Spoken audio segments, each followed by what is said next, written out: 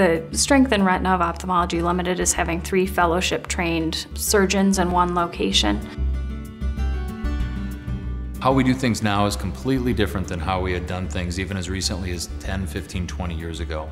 Now, instead of dealing with inevitably blinding diseases, there's a lot we can do to try to maintain sight and even recover some sight. The most common retinal diseases we see are macular degeneration, diabetic retinopathy, diseases of the vitreous like a macular pucker or vitreomacular traction, and then retinal tears or detachments. From what we do in the clinic to what we do in the operating room has gone leaps and bounds past what we expected even at this point. In the operating room, surgery, instrumentation has become much smaller. In the clinic, we have more technology available to us now than we ever did before, and that ranges to everything from medications to procedures such as lasers that we could never do before. One of the really fun things about retina is that it's always evolving.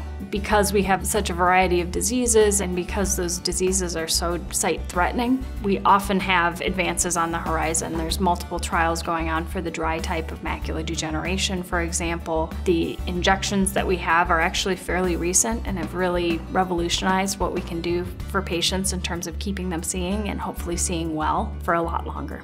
When patients come in and they have a problem, it's not an easy time to be here. It's something that's affecting your vision. It's something that could potentially affect your life if things don't go the way that you want it to go. And when you come in the door here, we want to make sure that from the front desk all the way through the technicians, through the people you work with in billing, to the physician you're going to see, it's important that you're comfortable through all aspects of that.